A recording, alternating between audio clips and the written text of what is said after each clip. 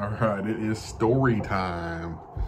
Man, we're just talking fishing here. It's winter time, not much going on, a lot of office work going on. So figured I'd share some stories with you guys, and getting talking about the fishing of the cold winter and cold weather reminds me of one of my first and favorite wintertime stories that I've got. It's actually a bank fishing story. It goes all the way back to when I was, I guess I was 19 years old.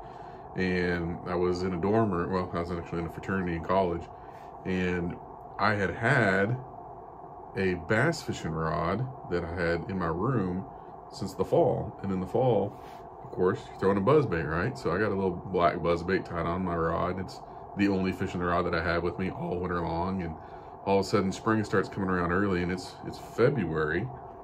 It's right around my birthday time is why I remember it being in February. So it's still technically in Oklahoma, one of the coldest months of the year.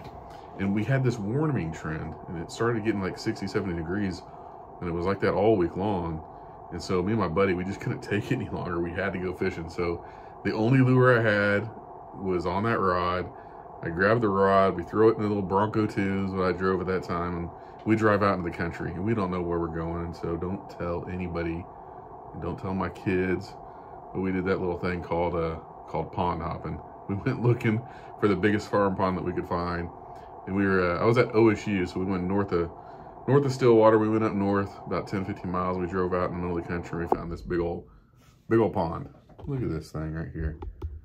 Look at this thing spinning around on me, spinning on me. Sorry about that, guys. Looped around. It is upside down now. Nope, it's good. We're good. We're good. So anyways, back to my story, guys. So we went out and we found this pond, and we climbed over the fence, and we were looking around with the old farmers up on the hill, and we're fishing along. And we have no bites, but we can't really walk around the whole pond, just because you guys know how it is. Around certain parts, you can only fish. So I crawl out on this log, and I'm standing on this log, and I'm throwing this buzzbait, just continually throwing it. Same cast. And I don't know how many times I made that cast. All of a sudden, it just went under the water, and I reel into it, and I realize it's a fish. It wasn't like it just exploded on it. It just disappeared underwater.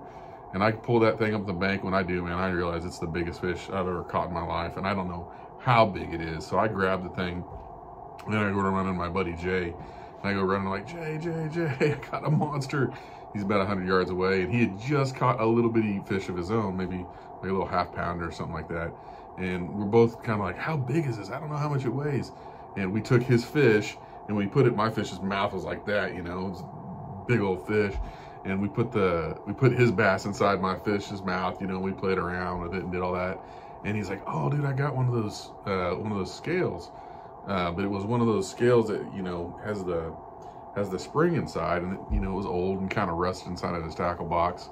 And so we put that fish on the scale, and it went like almost 11 pounds on the scales.